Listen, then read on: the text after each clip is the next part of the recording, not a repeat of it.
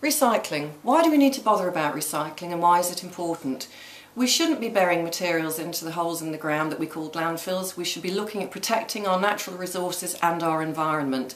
And recycling doesn't have to be difficult. It's really, really easy about what you can put into your orange lidded bins or into your orange bags. The sort of things that we can put in are newspapers, magazines, cardboard, anything that's plastic that's bottle shaped, anything that's plastic that's connected with food packaging, old plastic bags, although we would ask you to use bags for life or reuse the plastic bags that you are given by supermarkets.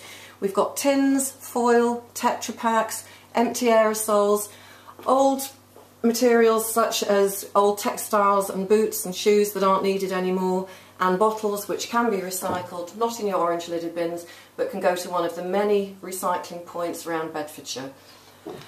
Recycle these and you could help your local taxpayers save over £500,000 a year. So recycle now for Bedford Borough.